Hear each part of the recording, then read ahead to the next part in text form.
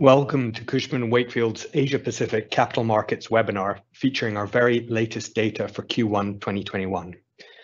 2020 was an extraordinarily difficult year for many, so I'm extremely pleased that the Q1 figures we're going to summarize today demonstrate that many countries across Asia Pacific are now generally in recovery and expansion mode, and commercial real estate markets across the dynamic Asian cities that we track appear to be staging a strong and very welcome comeback. Hopefully you will have had a flavor for this if you've received our city-by-city Q1 Market Beat research publications on key commercial property markets across Asia Pacific, which were released very quickly at the end of the quarter.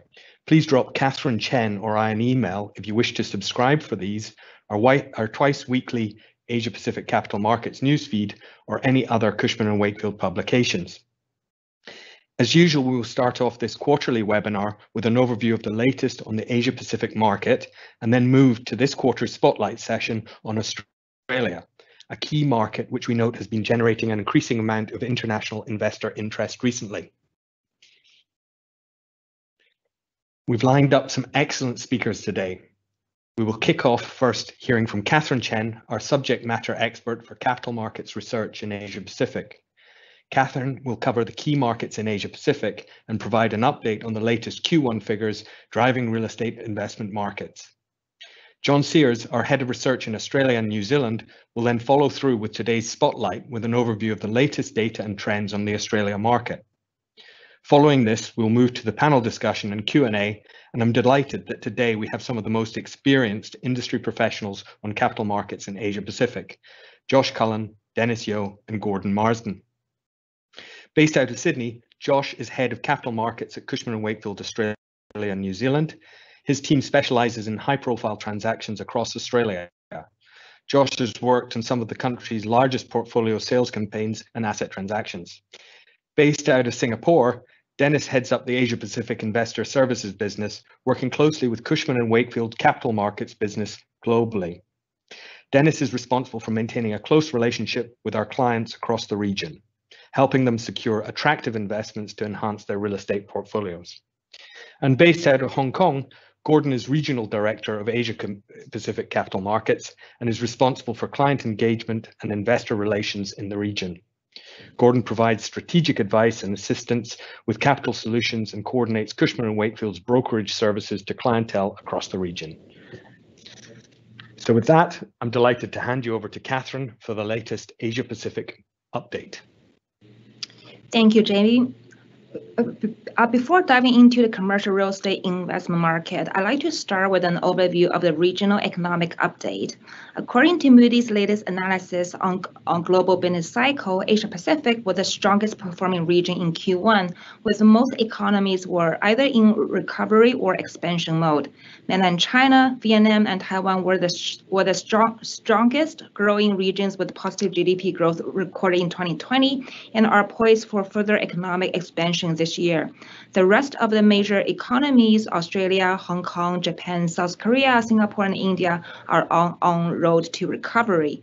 Nonetheless, there are still some risk factors that need to be closely monitored during the remainder of the year, including the recent emergence of supervirus in India and a comeback of new cases in Singapore and Taiwan, as well as an escalation of trade tension between China and Australia. Going forward, we expect each country's economic growth to be largely dependent on internal growth in the near term, as well as the government's ability to control the pandemic and the extent of physical stimulus provided. Next slide, looking at the long-term picture, Moody's forecast GDP growth over the next decade will be led by countries such as Philippines, India, and Vietnam. Worth noting, mainland China, even after a decade of high growth of nearly 8% annually, is still poised for an average growth of 5% over the next decade. Given that China is already the second largest economy in the world, such scale and rate of growth brings enormous investment opportunities in the country's real estate market. We have a separate webinar series focusing on the Greater China market, and please feel free to email me if you're interested in listening to our past event replays or to be added to our future invitation list. Back to the GDP forecast. Interestingly, Australia is expected to see the highest GDP growth among the mature economies over the next 10 years, and an average growth rate of 2.9%. This is significantly higher when comparing with a 1.7% in South Korea and a 1.2% in Japan. Australia's economy will be largely driven by an expected return of student immigration by the second half of 2020, as student immigration accounted for nearly 1/4 of the population gains in 2019. This will in turn boost growth in Australia's education, employment, and real estate sector. Next slide, let's take a look at the commercial real estate investment environment in Asia Pacific in Q1. Total transaction volume was down by about 10% year on year to around $35 billion in Q1, starting the year relatively slowly. A few core markets such as Japan and South Korea saw transaction volumes down this quarter, but we expect deal activity to bounce back again in the remainder of the year, especially for office and logistics assets. Given the current deal pipeline, and we expect yields to further compress for core assets in Japan and South Korea in the near term. Despite the investment volume drop, Tokyo and Seoul still remain as top transacting markets in Asia Pacific last quarter, followed by Hong Kong, Sydney, and Shenzhen, which all saw transaction volume edging up compared to 12 months ago. Deal activity in Hong Kong was largely driven by transactions of industrial properties, which accounted for over half of the total investment volume in Q1. In Shenzhen, end-user buyers were very active, acquiring office assets for self-use, and Sydney was also driven by a very active office market with several buildings being changed hands in the quarter, such as Martin Place, Federal Insurance Headquarters, and the Macquarie Corporate Center. In Q1, we continue to see active investors outside APAC, especially Canadian investors who became increasingly aggressive in their Asia-Pacific strategy over the past 12 months. Most recently in Q1, Canada-based Bento Green Oak just acquired 2 office blocks in Japan, in addition to an intended buyout of metropolitan real estate from Carlyle. Last month, Canada Fairview also injected an additional $400 million into Hines' latest fund, Asia Property Partners, targeting deals in markets such as Japan, Australia, and South Korea. Furthermore, Ivanhoe Cambridge also partnered with India-based Embassy Group, targeting business park projects in India. Another Canadian investor entering India following Brookfield's $2 billion acquisition of an office portfolio in India last year. In addition, Singaporean investors, in comparison with 12 months ago, also became more active in Q1 this year. Significant cross-border deals by Singaporean investors included Mapletree's acquisition of several logistics centers in South Korea and joint venture purchase of office buildings in India by GIC and Ascendas. Singapore also has been an increasingly popular investment destination for overseas capital in Q1, joining Japan, Australia, China, and India as the top 5 targets of cross-border capital. If you're interested in hearing more about capital flows and investment activity in Japan, China, and India, you can find our past webinar replays on our APAC Real Estate Investment Hub website, and we will be doing our next webinar focusing on Singapore and Southeast Asia. So please stay tuned.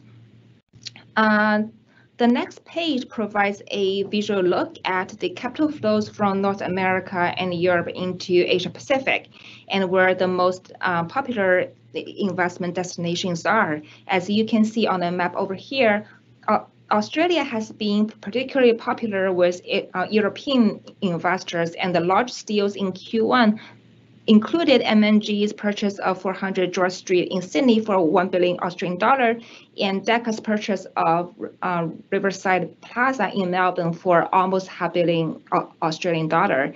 In addition to several large portfolio deals of distribution centers and student housing. The longer lease terms and relatively higher yields in Australia compared to other mature markets in Asia have made Australia attractive to international buyers, especially from Europe. For North American capital, the more popular locations of late were Japan, Singapore, and India. In addition to the Canadian capital we just talked earlier, most recently, US-based investment manager PGIM has also acquired an office tower in both Tokyo and Singapore, and they're looking to deploy more capital in Asia Pacific in the next few years. This slide provides a by-sector and a by-market overview of Q1's transaction volume in comparison with the same quarter last year. For time reasons, I wouldn't go into too much detail, but would like to highlight a few key observations. And the first is an increasing allocation of capital to industrial assets, especially logistics assets, as the proportion of industrial investment has increased from 19% last year to 25% this year. The second is that we start to see a rebound in retail investment led by a recovering retail market in China and Australia, as COVID has been relatively under control in these two countries. In China, we saw retail sales growth in Q1 hit 34%, and we expect to see more retail deals in China being closed later this year. Lastly, as shown by the bar charts over here, investment in Australia was up in Q1 in almost all property sectors when comparing to the same quarter last year. And John will speak more about the by-sector trends in Australia later. My final slide, taking a reference from NREF's latest capital raising survey, the key message here is to show strong investor preference towards mature markets such as Australia and Japan, as well as assets that can provide stable cash flows and are relatively pandemic-proof. The top left-hand chart shows that the large majority, 76%. Maggie, can you please bring to the next page? Yeah. So the top left-hand chart shows that the large majority, 76% of the investment managers surveys worldwide, indicated an intention to increase capital raising activity over the next 2 years, the highest ratio seen on record, indicating investors' strong confidence in the real estate market and an intention to capture COVID-related opportunities. Asia Pacific-wide, Australia and Japan are the most favored markets by non-listed real estate funds in 2020. Most recently in 2021, US-based Greystar has also secured its largest capital raising to date, investing in Australia's beauty rent market. And at the same time, CBRE also injected additional funding into their Japan logistic vehicle, topping up its APAC value-add fund. On multi-country strategy, BlackRock recently closed its Asia Property Fund 5, valued at $1.2 billion, targeting repositioning and redevelopment opportunities in Japan, Australia, Singapore, mainland China, and Hong Kong. And these have all demonstrated the aggressiveness that global investors are now taking on their Asia Pacific investment strategy. By investment style, most investors prefer core or value-add investments, and on a by-sector basis, there's increasing allocation to industrial fundraising last year, and this is reflected in the recent transactions, such as ESR and GIC's recent acquisition of the Milestone logistic portfolio in Australia for a record $2.9 billion last month. This deal has also set a new bar for warehouse investment in Australia, further squeezing the yields in the industrial sector. And with that, I will now hand over to John to speak more about the Australian commercial real estate market. Over to you, John. Thank you, Catherine. Could we go to the next slide, please? Thank you. Well, Australia has sometimes been called the lucky country, and indeed by a mixture of good fortune and good management, we've been lucky enough to have nearly 30 years of continuous stable economic growth. That, of course, changed last year with the COVID pandemic, and in Q2 we had a very short and sharp decrease in economic growth. Economic growth fell by nearly 8% in Q2, mainly due to the shutdown of the economy with COVID social distancing. by Q3 and Q4, economic growth was recovering quite strongly. Economic growth was up by about 4% in Q3 and Q4. And in Q1 this year, we expect continued strong economic growth. The strong growth was a mixture of three main things. One, there was massive stimulus from the government in terms of supporting both employment and investment. There was also ultra low interest rates. So interest rates fell to just 0.1%. That's the government's official overnight cash rate. And also there was our relative success in containing the pandemic. Apart from some relatively brief outbreaks, Australia hasn't had virtually any local transmission of COVID, and that's allowed people to get out and start spending. We couldn't travel overseas, and it's been estimated that the increase of Australian spending at home and not overseas has more than outweighed the lack of tourism, and adding about 1% to GDP in net flows from tourism spending. So that's quite a boost at the moment. Looking forward for the next few years, economic growth is expected to remain above trend, supporting our overall economic growth. Could we go to the next slide, please? Those stronger economic conditions and relative optimism are showing up in both consumer sentiment and business sentiment. This particular slide shows on the darker line the measure of consumer sentiment. The most recent data shows that consumer sentiment is now at an 11-year high. It's its strongest level since 2010, just after the GFC. Business conditions are also at record high, as is business confidence. So data released last week showed that business confidence is at a new record high, and in March, business conditions were at a record high, and they went even higher in April. So it's very strong business conditions at the moment. Perhaps if we could go to the next slide, please. The outlook is also quite strong. These forecasts come from Moody's Analytics, our global economic data supplier. And what it shows is annual average economic growth that's forecast for the next 10, 20 and 30 years. And amongst the major developed economies, Australia has the strongest growth forecasts for those periods. In fact, it's not too far off India and China forecasts. So we've recovered quite strongly, and providing we can contain the pandemic, we have quite a strong outlook ahead as well. Next slide, please. That's been reflected in a bounce back in investment volumes. In the lead up to the pandemic, Australia was experiencing stronger and stronger investment flows. We had a record of nearly $45.5 billion worth of investment volume in 2019. That of course dropped off in 2020 with the pandemic. That decline was mainly in the first, second and third quarters. Growth in transaction volume bounced back quite strongly in the final quarter of the year, and also remained relatively strong in the first quarter of this year. Josh, would you like to make any comments on that rebound in investment activity?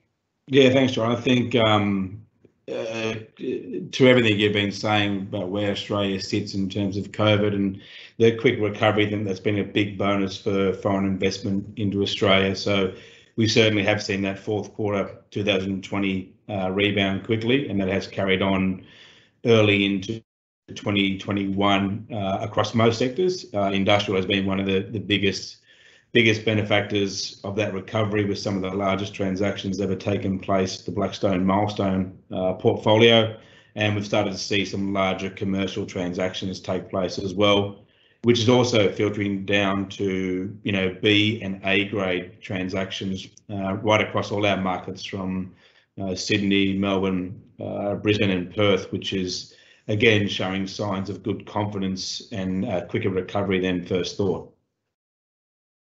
Thanks, Josh. Can we go to the next slide, please? This particular chart shows on the left-hand side the share by sector of transaction volume in Q1, and on the right-hand chart, the share over the 12 months to Q1.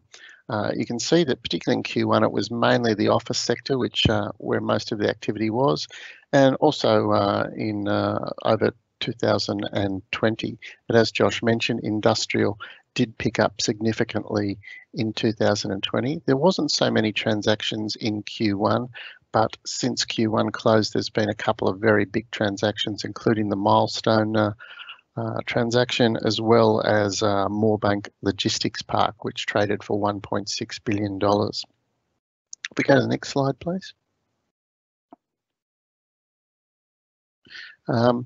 What we can see here is the transaction volume by quarter. The darker blue line is where the capital is sourced from Australia. The lighter blue bars are where it's offshore source capital. And you can see that during the first part of the pandemic, as Australia's borders were shut and it was harder and there was a lot more uncertainty, investment volume fell away, particularly for offshore purchases, but that did bounce back quite strongly in Q4 and remains relatively strong in Q1. So despite our closed borders, we've still got a lot of interest from overseas investors. And in terms of just the amount of offshore investment, it's averaging it averaged about 40% in the few years prior to the pandemic, and it's getting back up towards that level again now. Could we go to the next slide, please, Maggie? There's a couple of reasons why we're seeing that strong attraction. One is the relatively strong economic growth I mentioned, but also investment returns are quite high compared to fixed interest products. So this particular chart shows income returns from the three main sectors as reported by MSCI against the 10-year government bond rate. And while the 10-year government bond has increased a little over the past few months, that spread between income return and bond yields is at record highs. If we go to the next slide, please. Australia's yields are also relatively strong compared to many other markets around the world. On this one, we can see prime office cap rates for major office markets around the world. The red line represents the average prime yield for the Sydney market. And while Sydney yields are near record lows, they're higher than many other major markets around the world, which combined with the strong economy and ultra low interest rates is helping to drive investment attraction. Next slide, please. While office yields are low and they haven't moved higher, some of the fundamentals did deteriorate last year for the office markets. And what this particular slide shows is the range of vacancy rates as reported by the Property Council of Australia over the past 30 odd years. The little red lines are the highest vacancy rates got to since 1990. The green dots are the lows. The darker blue squares is the average and the blue diamonds were what Property Council reported vacancy was at the start of this year. Now, at the pre-pandemic, the vacancy rate for Sydney and Melbourne was down near that record low levels. However, because of the shutdown and uncertainty, increased sublease, more work from home, vacancy rates have risen, and for Sydney and Melbourne, they're up around that sort of long-term average rate at the moment. That did mainly occur in Q2 and Q3 last year, and we saw a deterioration in rents. Perhaps if we could go to the next slide, please. This just sort of shows a summary of the major stats for the four main markets over the past 12 months. So vacancy did rise in all markets, and incentives in Sydney went from about 21% to averaging about 33% on a gross basis in Sydney, and the gross effective rent declined from about $1,075 to just over $900 per square metre per annum. We had similar declines in rents across most other markets, and that was face rents did hold up, but incentives all did increase quite substantially, and that was what contributed to the decline in rents in office markets. However, in Q1, thanks largely to those stronger business conditions, the rents have started to stabilise now at the moment. There is still some issue about how flexible working will impact office markets, but we are starting to see the economic growth show up in improved activity in the leasing market. If we could go to the next slide, please. Moving on to the retail sector, this chart shows annual turnover growth for retail in Australia going back to 1985. Now, from the global financial crisis in 2009 through to the pandemic, retail in Australia had been suffering relatively low turnover volumes, and there were a number of reasons for that. One is, of course, the rise of online sales. We've also had a period of relatively low wages growth, and there were also changing demographics as people changed their living habits and their shopping habits. That all added to relatively low turnover growth for the past decade, apart from when we had a small housing boom just after the GFC. That changed with the COVID pandemic. Initially, retail sales spiked on non-discretionary purchases. Everyone bought their toilet papers and canned goods as they went into shutdown. But because we couldn't travel and most people still had a job, that spending then moved to more non-discretionary items, and we've seen some quite strong growth in retail turnover over the past 12 months. Go to the next slide, please. I mentioned online sales. That also grew incredibly during the pandemic. So prior to the pandemic, the share of online sales of total retail was about 9.4%. That share increased by just about 0.5% over 2019. So at the start of 2019, it was about 9%. By the start of 2020, it was 9.4%. During the pandemic, online sales increased by 3.5%. So the total now is about 13.3% share. Still relatively low, but a very big increase due to the pandemic. And that is also contributing to sort of a weaker environment for retail investment. That's shown in this next slide, please. Now, because of those structural headwinds I mentioned, retail has been suffering. So there was a peak in transaction volume in 2017, which you can see in that slide, and transaction volume had been declining ever since. However, the latest data we received yesterday from Morgan Stanley International showed that while capital values declined a little bit further in Q1, the rate of decline has slowed substantially. It looks like we could be nearing a bottom for the retail market. They could be finding a floor in their values moving forward. If you go to the next slide, please. Now, the headwinds for the retail sector have been tailwinds for the industrial sector, similar to many other markets around the world. Australia's share of manufacturing had been declining since the mid-70s, but what had been taking over was logistics as we imported more materials and had to move that quickly around. Also, of course, the rise in online sales, which I mentioned earlier, that share rising to about 13.3% during the pandemic. There was another factor as well. I mentioned changing demographics for retail. Changing demographics also were occurring in the industrial sector. There's two pictures on the bottom of this slide, and they relate to the South Sydney Industrial Precinct. If you've ever flown into Sydney and travelled from the airport into the CBD, if you look to the left out of your taxi window, if you were there 10, 15 years ago, you would have seen a lot of industrial property. You can see in this particular chart on the bottom left, lots of big warehouse roofs. But by 2019, most of those warehouses had been knocked over and residential property had been developed. And you can see all the apartments there on the right. Most of the industrial sector properties had moved to ring roads around the major CBDs, which allowed large-scale investment quality industrial property to be built, which is taking advantage of improved computer technology and better transport to service the rising e-commerce market. And that's been a big tailwind for the industrial sector. If we go to the next slide, please. That's shown up in the transaction volumes. So in this chart, whereas in retail we saw volumes peaking in 2017, they've just been getting stronger and stronger for the industrial sector. A lot of that has been, the green line is Australia-wide. That's where a portfolio has changed hands. And as I've just mentioned, the Milestone portfolio. Did you want to make any comments here, Josh?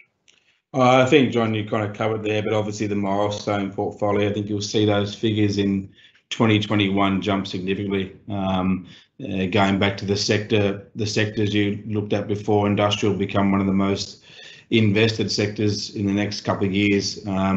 A lot of capital is chasing that.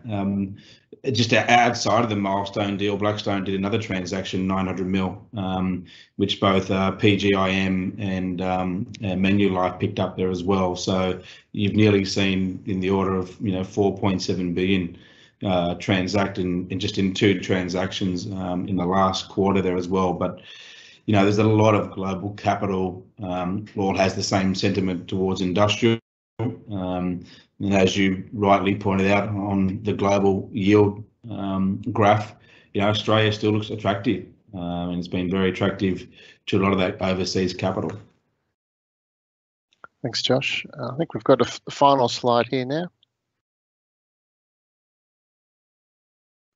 Just sort of summing up, Australia did experience its first recession in nearly 30 years last year, but has bounced strongly. The risk to further growth is further outbreaks of COVID, but we are expecting above average growth for the next couple of years. Investment has bounced back strongly also, supported by a relatively strong economy and low interest rates and relatively attractive yields. Office did suffer in 2020 as vacancy rates went up and rents went down, but that seems to be resetting now in 2021. Retail's been adapting to structural change for the last few years, but it looks like we could be nearing a floor in the market. And in the headwinds for retail have proved to be tailwinds for industrial, and we've got very strong demand for industrial property. So that's all from me. So I'll hand it back to Catherine and the panel. Thank you, John. So now is our question time. So I'd like to open the floor to our audience to ask us as many questions as you have. And I already see a few questions coming in, and I'll pick the ones on Australia first.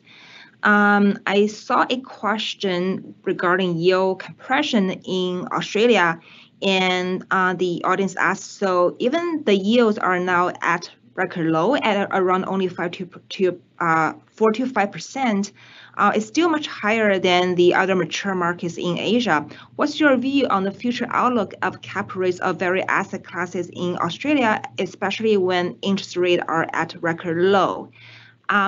Josh, are you able to answer this question?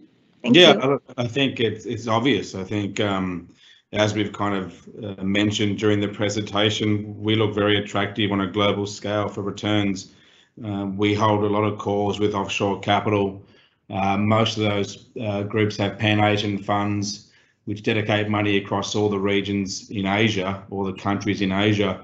But we do get a lot redirected towards Australia now because, one, we are showing better returns than other cities within the region there as well.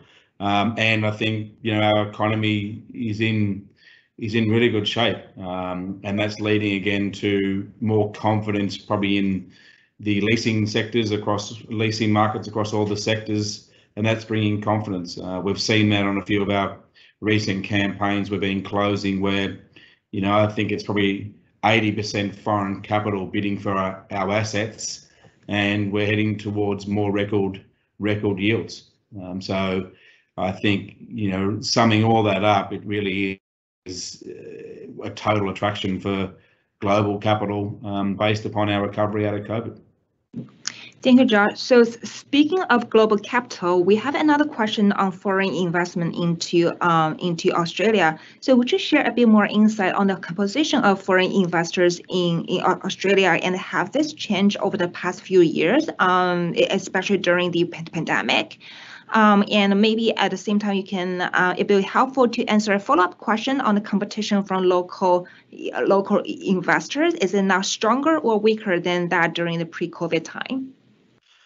Look, I think as John highlighted, or in the presentation highlighted, our attraction to foreign capital has been growing and compounding year on year for the last 5 years. And certainly coming out of the pandemic or coming out of the COVID times, I think that's growing even stronger again for all the reasons we mentioned answering the first question there as well. The domestic capital has been active. It hasn't been as active as previous years. Our local super funds, our local REITs have probably been priced out of the market, to be honest, and chasing those low returns. Some of our wholesale funds have lowered their total returns, so they are becoming more competitive in there. But on a true scale of, foreign capital versus domestic capital, I'd say we're probably going to be sitting around that 60 to 70% of foreign capital chasing our assets down here. And that will continue to grow as we continue to recover. Well, that's really impressive, 16 to 70%.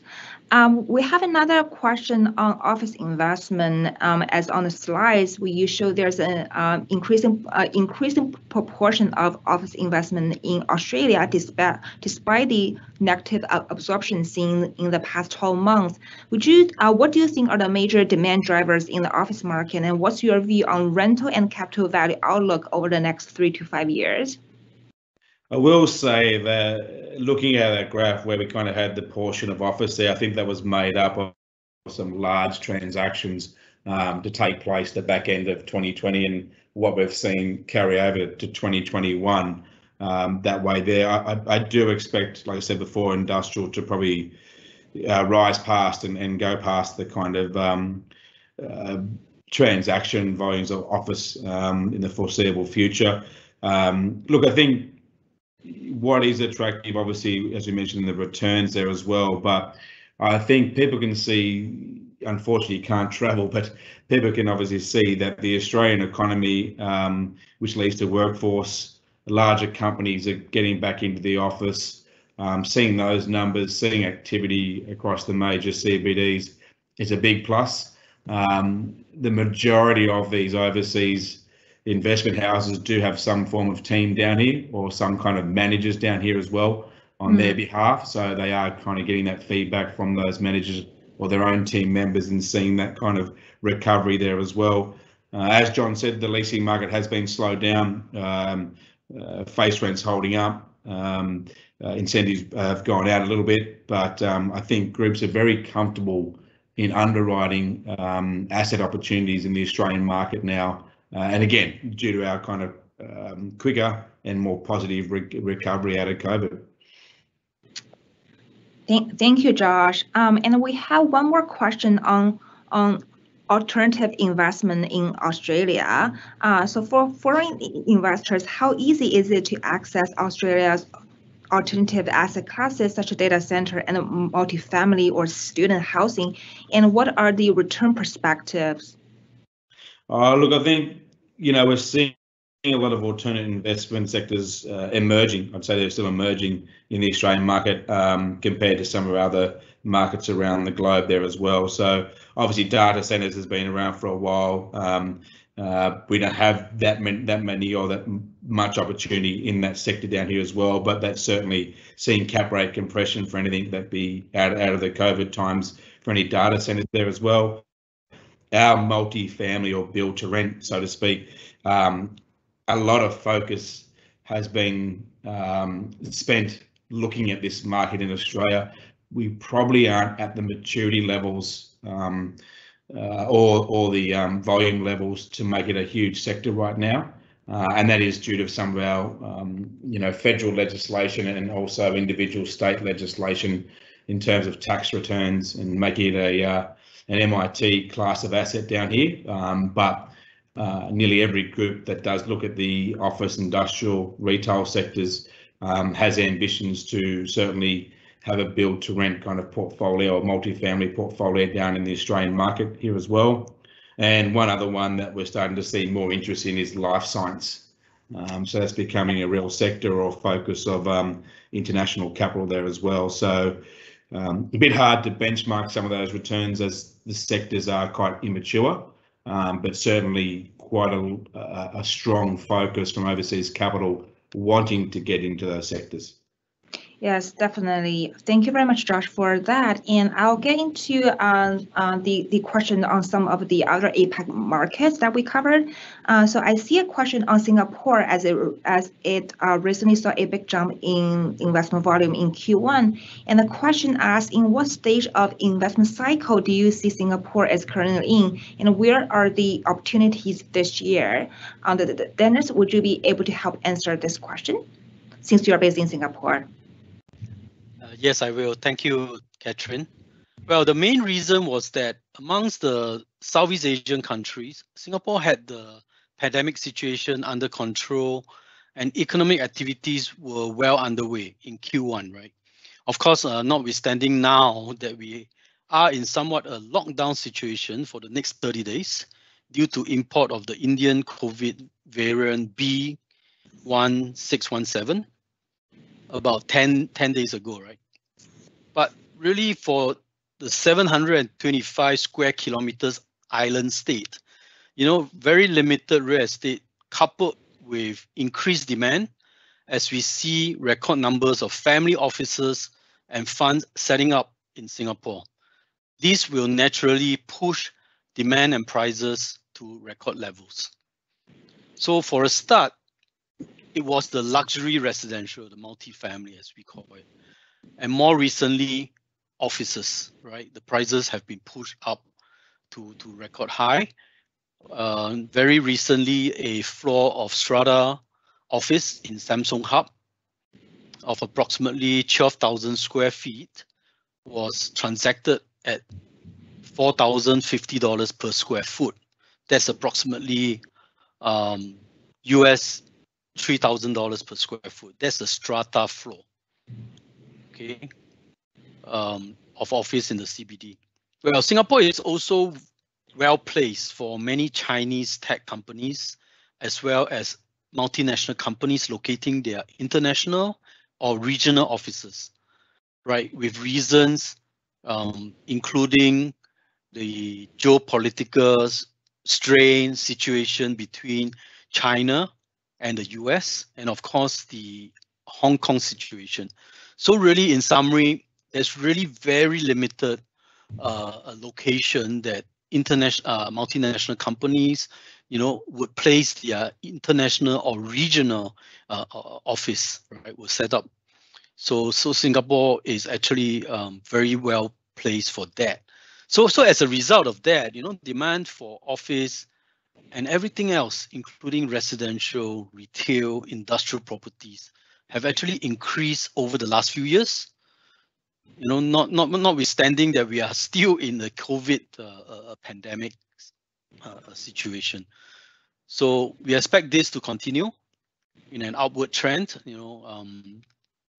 Not of course at the moment. We have a blip in that we have this COVID variant B1617 that we are experiencing now in Singapore.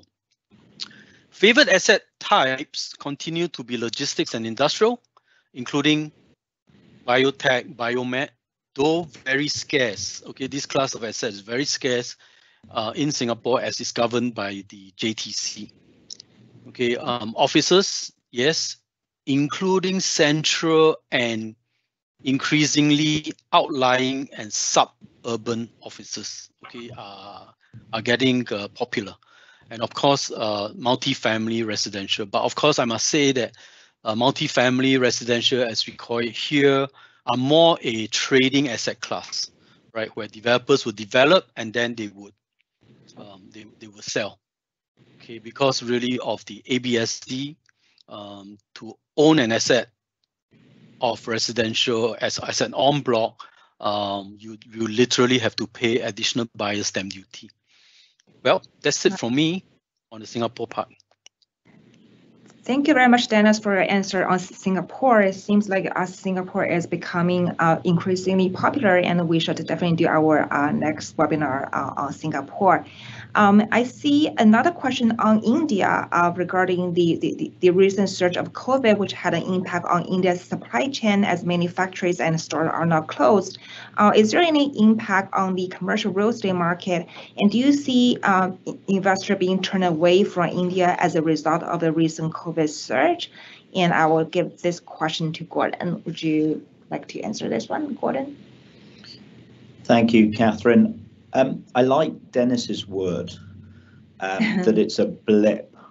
And if you go back to sort of John's presentation, he put up a slide, I think it was slide 12, where he had India at the top of the list for GDP outlook for the next 10, 20 and 30 years.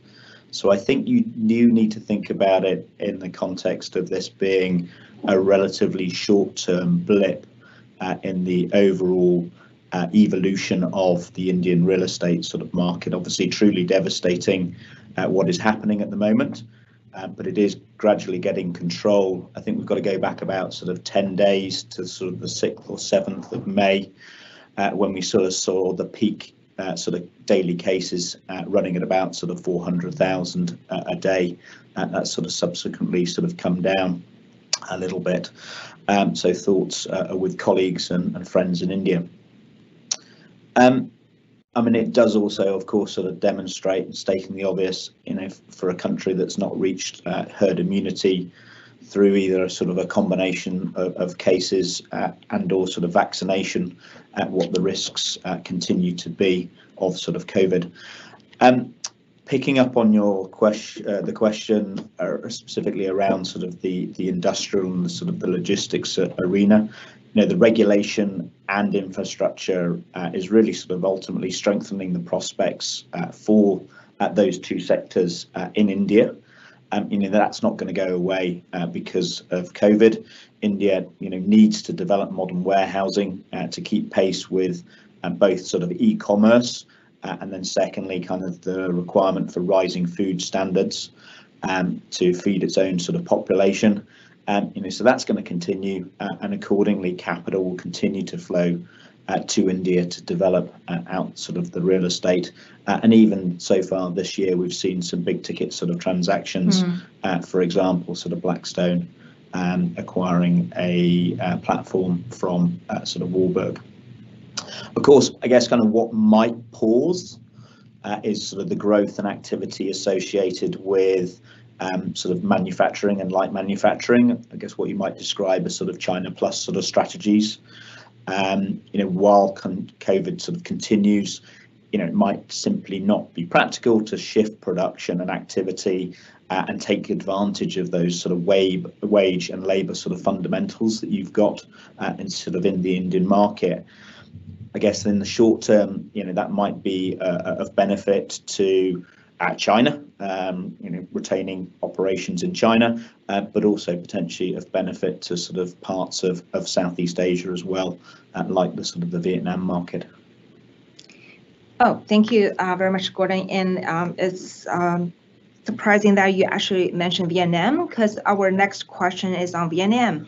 And it seems that economic fundamentals in Vietnam are quite strong, almost on par with China. What's the investment landscape in Vietnam like right now? Do you see increasing foreign capital participation in the country? I'm not sure, do you or Dennis want to pick up this one on Vietnam? Dennis, would you like to go first? Yeah, sure. I'm happy to do this. Yes, you know, Vietnam do have the economic fundamentals, including population, rising middle class, etc. Right? But it is some 10 to 15 years behind China in the country's development. So this is where lies the opportunities, right? So, and further, you know, the China +1 policy adopted by MNCs will continue to accelerate the investments in manufacturing, logistics, supply chain. Okay, so for the last 5 to 6 years, there were numerous direct investments by manufacturers, industrial and logistic companies, but very few funds invested because investment grade assets were scarce. This is very much similar to India, 5-6 years ago, where there's really no quality assets, right? But still in Vietnam, we have the likes of ESR, who joint venture with Beckermax, the latter being one of the largest industrial land owners in Vietnam, that started to develop quality logistics and industrial facilities over the last few years. Of course, not forgetting Sembcorp, who has been in Vietnam for over 20 years. They continue to develop their industrial parks across Vietnam. So it is most likely that over the next few years, you will see quality investment grade logistics and industrial assets made available in Vietnam.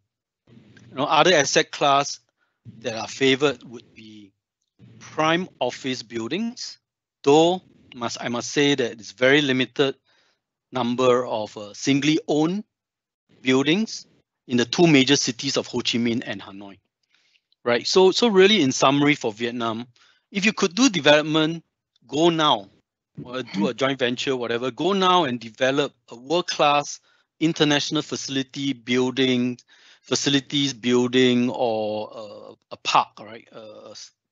A business park or so, But if not, then you got to. My advice would be to keep investigating, keep researching the market, and of course, working with us for assets which meet your investment criteria as Vietnam continues to develop. All I'll add is, don't leave it till late. It's happening now. But I guess in a sort of Southeast Asian sort of contrast, ex sort of Singapore, it is notable that international developers and operators, like those logistics groups that have just been mentioned by sort of Dennis, are prioritising Vietnam over some of the other countries in sort of Southeast Asia, and that just sort of goes to the openness and receptiveness towards sort of foreign capital and the rules and regulations kind of around that. So we've certainly got people that are able to help you navigate through that sort of the structures applicable for the Vietnam market. Thank you, Gordon. We have one last question on Hong Kong. Do you see any significant pricing adjustment as a result of a recent rental drop in Hong Kong? When do you think the market will likely turn around? Gordon? You're going to direct that one to me? Yes. Given I'm here. Yeah, given you're based in Hong Kong. Yeah, so capital markets, I would sort of say, has turned around. We've seen a sort of a pickup in activity. The reality is that the occupier markets still remain a little bit misty.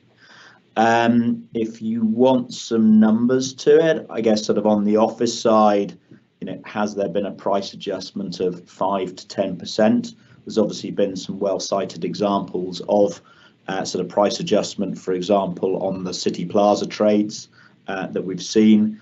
But actually, more recently, there's been a tender of a site, a Caroline Hill Road in sort of Causeway Bay, and I believe that actually traded above sort of estimations.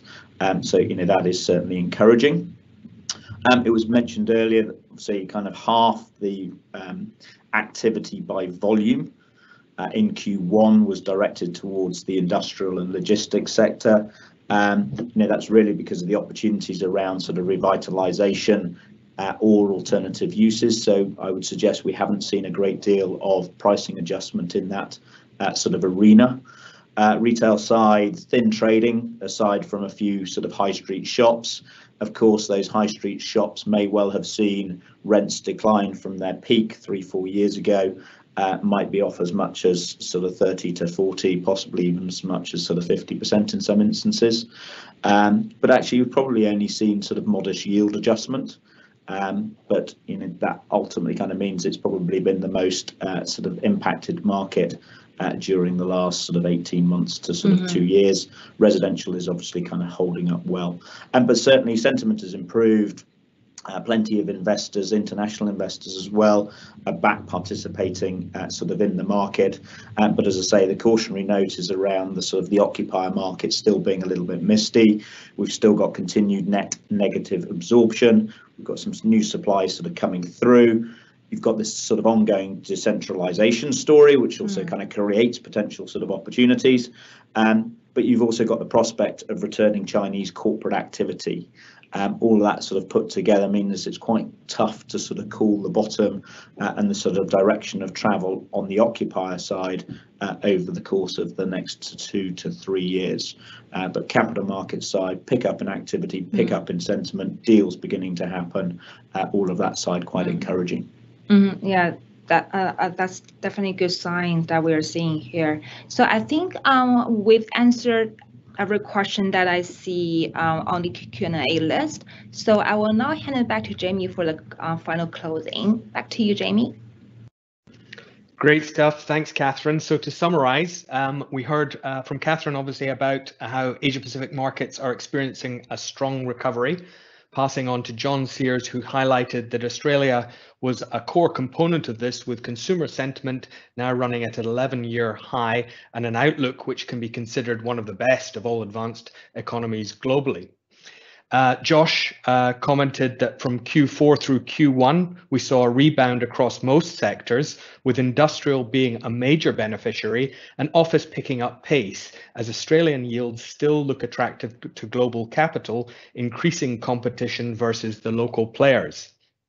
Dennis pointed out that Singapore had COVID under reasonable control early in Q1 2020, but despite being back into lockdown more recently, the limited amount of real estate in Singapore versus the increased demand will continue to force prices to record highs. Then we moved on to Gordon, who provided useful insight on India, suggesting that despite the challenging situation, this is a relative blip in India's overall trajectory of the real estate market over the long term.